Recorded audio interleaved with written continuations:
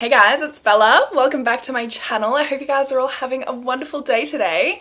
Today, I am actually in the USA on holiday while you guys are watching this. I'm pre-filming a couple of videos at the moment while I'm overseas, but I'm so excited. I think I might cry when I got on the plane because I haven't been able to travel obviously in like 3 years. This is my first international trip and I'm so excited, and that means the vlogs are coming back because I'm going to be vlogging the entire month-long trip. So get excited. I'm so excited. Are you gonna miss me, Mia? Are you gonna miss me, darling? Are you gonna miss me? She says, I don't care. Just stop touching me and let me sleep. Oh, darling. Oh, I can smell your little popcorn feet from here, darling. So today we're going to be talking about the case of the Tromp family, and this is definitely a bizarre one. I've actually been really excited to talk to you about this because I just want to know your thoughts, what you think happened, because it's so interesting, it's so bizarre. Basically, just one day the Tromp family, which is a family of 5, just up and left the house with nothing. They didn't bring any identification, they didn't bring their phones, they didn't bring their bank cards, they didn't tell anyone, they just left and went on like a 1,500 kilometer or 800 mile road trip until eventually each member of the family was found one by one separately. And the details surrounding the trip and how each member of the family was found is really odd, and Police Sergeant Mark Knight actually was assigned to the case, and he said that it is the most bizarre case he has seen in 30 years. Before we do get into the case, I just quickly want to thank today's sponsor, Casetify, for making this video possible. Casetify is just the best. You guys know I love them. I don't use anything else on my phone, and for good reason. I am such a klutz. I drop my phone all the time. I used to smash all of my phones, which was so frustrating, but ever since I switched using Casetify cases, I've not smashed a single phone. I don't even have Apple Care on this one because I'm just so confident, because Casetify cases are approved for drops of up to 9.8 feet, and they're also 5G and wireless charging compatible. Their impact and ultra impact cases are also made of 65% recycled materials, and the packaging to all of their products are 100% recyclable. They are made of recycled paper and non-toxic soy ink. They have so many different designs, so many different prints that really there is something for anybody, and they're customizable as well. So I mean, what more could you want? I pretty much have a case for every mood that I'm in, but I'm currently just loving the clear case. If you guys are interested in checking out any of the Casetify products, you can go to casetify.com/Bella to get 15% off your order. So make sure you guys check that out. I'll leave all of the information in the description down below. And speaking of cases, let's go ahead and get into today's Mystery Monday case. So the Tromp family consisted of 51-year-old Mark Tromp and 52-year-old Jacoba Tromp, and together they ran a red currant farm and earth moving business from their property in Sylvan, which is a suburb on the outskirts of Melbourne. And their children, 29-year-old Rihanna, 25-year-old Mitchell, and 22-year-old Ella, lived at home and worked on the family farm as well. And by all accounts, they were just your regular, hard-working Aussie family. And then on the 29th of August in 2016, the entire family just up and left without telling anyone. They didn't bring their bank cards, their identification, their phones. They didn't warn anyone. They just up and left and went on a cash-only, tech-free road trip, except it seemed like it was more than just a road trip, because it seemed like they were fleeing from somebody or something, and their friends and family very quickly became concerned because nobody could get in contact with them. So the next day, on August the 30th, they contacted the police, and the police went to their home to check it out, see what was going on. And when they got there, all of their cars were there with the car doors open and the keys still in the ignition, all except for 22-year-old Ella's Peugeot SUV, which is obviously the car they took on the road trip. The front door to the house was unlocked and the house was in disarray as if somebody had been looking inside for something. There were several piles of financial and business records in the house which were very ordered, so it was clear that they had been looking for something in particular. Inside the house, they also found all of the family's passports, identifications, bank cards, and mobile phones, all except for 25-year-old Mitchell's mobile phone, which he had taken on the road trip. And as it turns out, about 30 kilometers or 19 miles into the road trip, their father, Mark, actually forced Mitchell to throw his mobile phone out of the window of the moving car because he believed the phones were being used to track them and that somebody was trying to steal all of their money. From this, police gathered that they wanted to be untraceable, and that's why they took this tech-free, cash-only road trip so that nobody could trace them, nobody could find them. They obviously felt like they were on the run, but the fact that Mitchell had actually brought his phone or tried to bring his phone on the road trip indicated that maybe he wasn't buying into whatever the rest of the family thought was going on. But I don't know about that because I'm 25, I'm almost 25, I'm 25 next month, which don't even talk to me about it, but I'm 25 next month, and I can tell you right now, if my parents asked me to throw my phone out of a moving vehicle, it would be an immediate no, unless I believed whatever was going on. I don't know. It really makes you question the situation, what his parents were saying to him, all of that sort of thing. Also, after sifting through their financial and business documents that they had left in neat piles around the house, police found they didn't have any outstanding debts, there was no signs of anybody in the house being on any form of drug, and there were no signs of anyone in the family being affiliated with any churches or any cults or anything like that. So they just couldn't figure out what triggered this family to just randomly up and leave. And this trip of theirs actually prompted a massive manhunt for all of the family members, and it blew up in the media and captivated the attention of Australia. Okay, so let's talk about the trip itself, shall we? As we already know, they left on Monday the 29th of August in 2016 in 22-year-old Ella's Peugeot SUV, and they drove for the entire first day and through the first night until they reached Bathurst in New South Wales, which is about 800 kilometers or 500 miles from their home in Sylvan. At around 7 a.m. on Tuesday the 30th of August, after reaching Bathurst, 25-year-old Mitchell actually left the rest of the family and went off on his own. Shortly after he left, the rest of the family, without Mitchell, obviously without Mitchell because I just said he left. I always over-explain everything. Like if I just said the rest of the family then went on, well, I think you guys would know that I meant without Mitchell because I just said that Mitchell left, but for some reason I'm like, oh, I better just clarify real quick, even though by clarifying and over-explaining things, I probably make things more complicated. I don't know. I know I need to stop doing it, but I just can't help it, so just bear with me while I over-explain everything. Anyway, shortly after Mitchell leaves, the rest of the family drive from Bathurst to the Jenolan Caves, which is about an 80-kilometer or 50-mile drive, and when they arrived at the Jenolan Caves, 22-year-old Ella and 29-year-old Rihanna also left the family, and they were clearly pretty desperate to get away from whatever was going on with their parents because they actually stole a car to get away. I mean, they didn't have any money, they didn't have their identification, passports, bank cards, or anything like that, so I guess they probably just thought that was the only way to be able to leave. But they drove from the Jenolan Caves to Goulburn, which is about a 150-kilometer or 95-mile drive, and when they arrived in Goulburn, they actually reported their parents, Mark and Jacoba, missing. And after reporting them missing is really when this case kind of blew up in the media, and Australia was captivated. They were so curious as to why this family had randomly up and left and then so strangely separated from each other,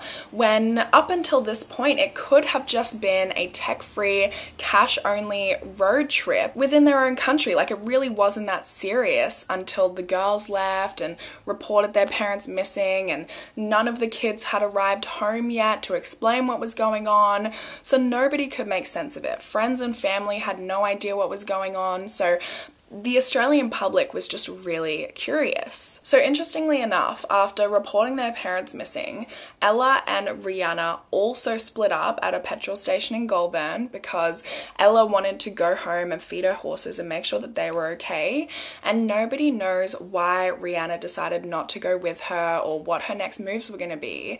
But she ended up climbing into the back of a Ford F-250 ute, and the driver, a guy named Keith Whitaker, actually didn't notice for about an hour. He drove about an hour away, at which point he heard a kick in the back of his ute, and he pulled over. He's like, let me check out what that was because that was weird. And he goes back there and he finds 29-year-old Rihanna in his ute tray, and she is completely catatonic. She doesn't know who she is, what her name is, or where she is. And obviously he immediately contacts the police, who take her to the Goulburn Hospital, where she is admitted for treatment at the psychiatric ward, and she actually remained there for months and months to come. What an insane situation for Keith, right? Like, imagine just randomly finding a girl in your ute tray and she is catatonic. She doesn't know who she is, she doesn't know where she is, and imagine having to call the police and be like, there's a girl in my ute tray.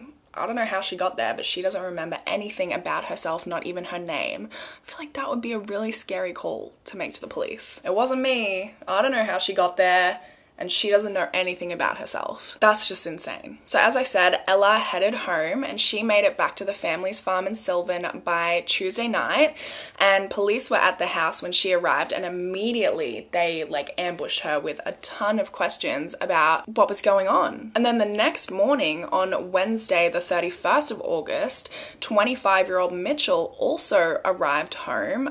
He obviously left the family before Ella, but he took longer to get back because he had taken a bunch of different trains trying to get home because, I mean, I don't even know how they did it. They didn't have any money, bank cards, identification. I mean, what a struggle. It took him like 2 days to get home. But he gets back, and then Mitchell and Ella end up doing this really bizarre interview talking about what happened, but they hardly even talk about what happened. Like, they were trying to answer questions and ease the public's minds, I guess, but they did literally the opposite of easing their minds because they were saying, oh, we don't really know what happened. It was really weird. We can't really explain it. They said that they were baffled by their parents' behavior and they don't really know what happened, and they also made an emotional plea for their parents to return home. They basically said that they were just as perplexed by what had happened as the rest of Australia, but a lot of people seemed like they were trying to hide something, like there was something that they weren't saying. So by now, Mitchell, Ella, and Rihanna have all been found, but their parents are still missing. So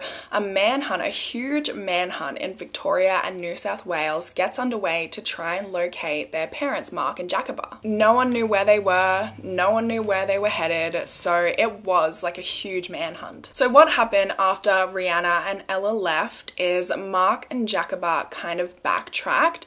They drove another 600 kilometers or 370 miles south to a place called Wangaratta in Victoria, and then somehow they also became separated. After separating, Jacoba turned around again. So after they had just driven 600 kilometers back towards their house, when they became separated, Jacoba turned around and started heading away from their house again.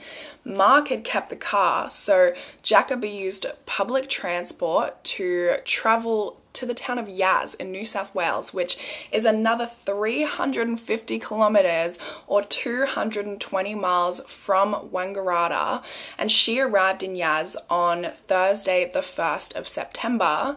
She tried to book a motel in the city, and I guess she must have been acting weird or something because a member of the public helped escort her to the hospital there, and at the hospital the staff actually recognized her and called the police and said, hey, we've got Jacoba Tromp, you know, you guys are looking for her. So the police obviously came and they actually took her to the psychiatric ward of the Goulburn Hospital, which is where Rihanna is as well. And they both received treatment there and stayed there for months and months to come. Meanwhile, Mark actually stayed in Wangaratta and he allegedly dangerously tailgated a young couple at around 10 p.m. on Wednesday, the 31st of August. The car tailgating this young couple was the same color and make as the car that Mark had been driving, you know, the Peugeot SUV. And they said that they could barely see Mark's headlights because he was tailgating them that closely. At one point, they were like, this is ridiculous. So they decided to pull over, and then the car tailgating them also pulled over, at which point Mark got out of the car, started running towards them, and then stopped in the middle of the road, turned around and ran into the nearby Merriwa Park and disappeared. So this couple called the police came out, they searched the park, but they could not find any signs of Mark. The car he'd been driving was also found unlocked with the keys still in the ignition. There had also been a report the next day that somebody had broken into a room at the Miller's Cottage Motel, and so they believed that that was actually Mark and that he had broken into that room to have somewhere to stay for the night. And then finally on Saturday the 3rd of September, so about 6 days after the family just up and left their home after this whole ordeal started, Mark was found wandering along the road near the Wangaratta airport at 5:50 a.m. and he was very clearly agitated and pissed off when he was found. The police brought him into the station and questioned him. They gave him a mental health assessment and he was there for 5 hours before he was released to his brother, who was actually a police officer at the time as well. And when he left with his brother, he was still really pissed off, really agitated, and there was a ton of reporters there because obviously this case was massive in the media. It had really blown up, and so it was a huge deal when he was captured. And there's actually photos of him like giving the finger to all of these reporters. And some people speculated that he may have given them the finger and he may have been really agitated because he believed that all of this attention would have gotten him found by whoever he was running from. But he did later apologize to the reporters for giving them the finger, and he thanked the community for their concern. The police were never able to identify any threats against the family, and to this day, the reason for their bizarre road trip is still unknown. So with that, let's get into some theories. The first theory that has been widely discussed is that the water on their property may have been tainted with drugs, poisons, heavy metals, or coal seam gases, but there really isn't any validity to this. Police sergeant on the case, Mark Knight, said that Ella had made him a cup of tea and he didn't feel anything from it, like he wasn't affected by it at all, and she had obviously used water from the property to make it. The family was also on the same water supply as most of Melbourne. It came from a dam which serviced up to 80% of the population, so I don't really think there's any validity to this one, but it has been widely discussed. There is another similar theory that the family may have been poisoned by byproducts that they used on their farm. Some people said they couldn't help but wonder what they had been spraying their crops with and if the paranoia could be some form of poisoning that was caused by the chemicals. Some people said that apparently organic pesticides imported from China and some organic farmers were ceased for years because DDT and organopesticides were found on their crops, and that these sort of chemicals can lead to these sort of delusions. But again, there isn't really any validity to this. I don't believe anything weird was found on their crops. There's also this popular theory that I find really interesting actually, which is that moldy bread or ergot could have caused some form of psychosis. And ergot basically is this fungus which causes hallucinogenic drugs to grow in bread, and people who ingest it can appear bewitched. Didn't know that. So don't go eating your moldy bread if you have any at home. I will say though, ergot is said to thrive in really cold environments, and I mean they did kind of live on the outskirts of Melbourne, so it may have been really cold. You know, August is kind of nearing the end of winter, getting into spring here in Australia. So I don't know, maybe if they had it for a really long time, like during the winter, and then in August they're like, yeah, let's eat this now. Maybe. It could also get really cold at night if it's on like the outskirts of Melbourne. So I don't know. Some people speculated that this had to do with the mob, and the mob was actually after them, as the family seemed to have believed, and that is why they up and fled. Allegedly, the family was willing to flee the country if they had to, but they decided not to because they were scared that their passports could be tracked, which is why they left their passports back at the house. I mean, my thing with this theory is that you'd think if the mob was after you, which is like a pretty big deal, like if the mob was after me. So you'd think if the mob was after them, they would not, under any circumstances, let their children leave them, because they would be way more concerned for their children's lives than to just let them leave and go off on their own. There was also some speculation that they were in debt and that's why they fled, and maybe because it was just debt, not with the mob, that's why they weren't so concerned when their children kind of separated from them. But like I said, all of their financial and business records were found in their home. The police did go through them. The family had no outstanding debts. There were no signs that anybody was on drugs, so I guess that doesn't really make sense. Now, one of the most popular theories is that the entire family was suffering from folie à deux, and folie à deux roughly translates to madness of two. It's also known as shared psychosis or shared delusional disorder, and it's a rare mental disorder that affects two or more individuals, usually the members of a close family. The disorder was coined in 1877 when a French couple started acting super paranoid and believed that somebody was coming into their house at night, wearing their shoes and tracking dirt and dust all throughout their house. And it was unclear who kind of started with these delusional thoughts, but it was clear that they were both enforcing each other's paranoia. It was later revealed that Mark and Jacoba had been showing signs of mental stress, and that one of them believed that somebody was going to rob and kill them. Ella later said in an interview, "I still feel confused. I think our state of minds weren't in the best place, and there's no one reason for it. It's bizarre." Now, for me, I think this theory is really interesting because I think there are a lot of things that do support it, but there are also a lot of things that don't support it. Like, for example, to this day, none of them can explain what happened or why, which could be attributed to the fact that they were all kind of in this shared delusion, and when they snapped out of it, they were like, what was that? What was going on? Mark also was the one who was gone the longest. He seemed to be in this state of delusion for up to 6 days while he was still in Wangaratta by himself. And I mean, I don't really know how folie à deux works. I don't know if he would still be suffering from something like that by himself after 6 days without anyone to bounce off.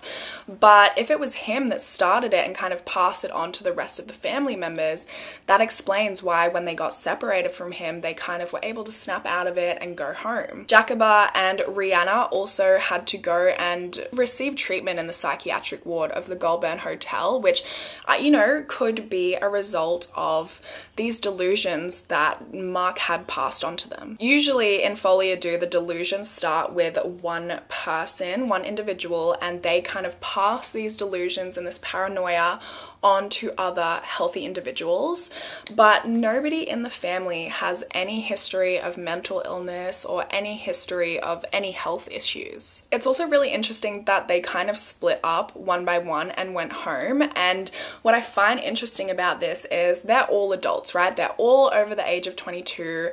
Mitchell and Ella were the ones who seemed to be least affected by what was happening because they obviously left, they went home, they seemed to be pretty unaffected by it, you know, they seemed to be fine by the time they got home, and Mitchell even tried to bring his phone on the trip with him. But Ella was 22 and Mitchell was 25. They're old enough that if they think something is going on with their parents, why wouldn't they try to get them help? Why would they all kind of just abandon each other one by one? But that's everything for this case. It's definitely a really interesting and unique case, and a bizarre case, because they're all obviously back and living their lives as normal, but to this day, no one from the family can explain what happened or why. They just randomly one day up, fled like someone was chasing them, went on a 1,500-kilometer or 800-mile road trip without telling anyone, and they separated from each other one by one, and whatever went on to make them flee ended up with Mark having some weird like tailgating sort of issue, like freaking this young couple out, and ended with Jacoba and Rihanna in the psychiatric hospital receiving treatment for months afterwards. I mean, Rihanna was completely catatonic when she was found. She didn't even remember her name, she didn't know who she was, and I can only imagine what went down to cause that. So I think this case is always going to be a mystery, but I would really love to hear your thoughts, what theory you believe. If there are any theories I didn't mention that you might think are possible or plausible for this case, I just cannot wait to hear what you guys think, because this case like keeps me up at night, honestly, like thinking what happened, what caused this to happen, what was going on. It's so intriguing to me. So I can't wait to hear your thoughts. I hope you guys have a wonderful rest of your day, and hopefully I will see you in my next video. Bye guys.